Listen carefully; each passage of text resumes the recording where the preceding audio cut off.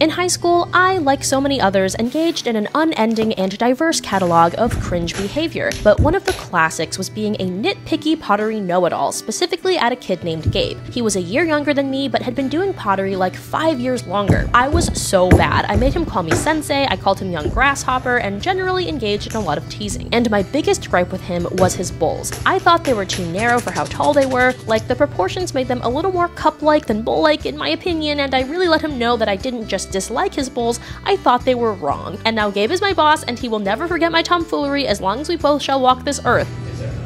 Ever, you always criticize that shape because you're like, how am I ever going to get my spoon down at the bottom? Well, you made it less tall, Yeah. so I can get my spoon to the bottom. I stand by every shade I threw your way. Exactly, in high school, yeah.